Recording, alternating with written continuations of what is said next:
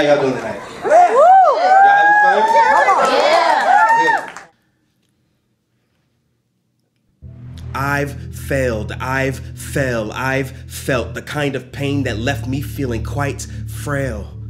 And this is like jail, because I'm stuck behind these forced smiles, pretending that I'm just a little tired when I'm really just hurt.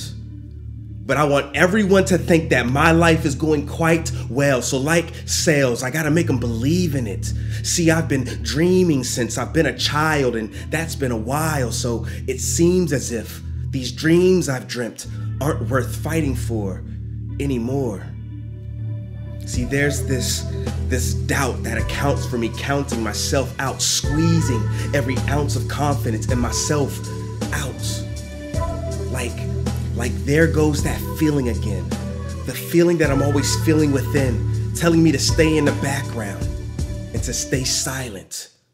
The feeling that's overtaking my heart, telling me to have control, keep playing my part, know my role, like I'm in a play for the arts, but there's no improvising. It has me second guessing, overly assessing, missing my blessings. It hinders me from progressing and prevents me from thriving. It's driven by fear and feeds off of a negative basis. It tells me to stay in the rear because that's where it's safest and that there's no point in trying. But you recognize this feeling because you felt it too. But who told you that you can't be great and that you are nothing more than average? Who told you that it was impossible for you to achieve the impossible and that you don't matter? Who told you that you have to compare yourself to others like that's the only way that we'll know if we're prepared for the level above us? Who told you that you weren't good enough and that you were just subpar, or that you should give up even before you get a good start?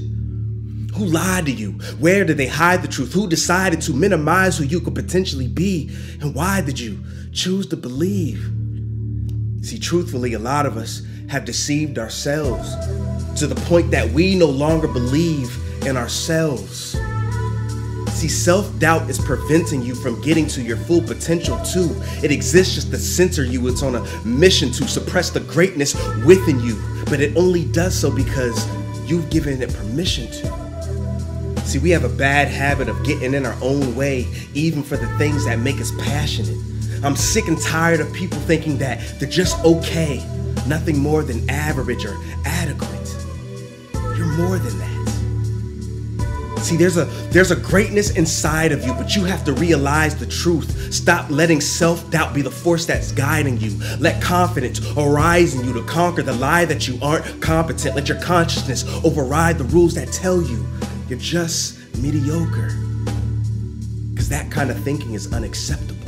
See, we were all born with a gift, a purpose, a desire, a burning, but some of us are too busy salivating for validation, and that's the real definition of being thirsty. When things don't work out, we tend to feel worthless and we discontinue working, not realizing that it's all part of the journey. It's all part of the plan.